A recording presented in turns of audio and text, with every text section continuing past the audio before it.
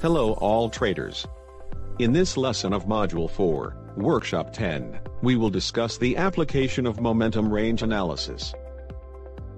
In price action algo trading, we mainly use the trend following setup, which provides a high win rate, and will be discussed in Modules 5 to 11 in detail.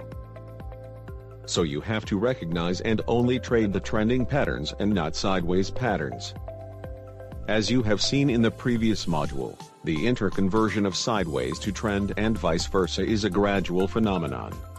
And many traders miss recognizing these smooth transitions in real time. By using the momentum to analyze the strength and weakness of the trend, you can get an early indication of when a trend is forming and when is at the late stage and lost its momentum.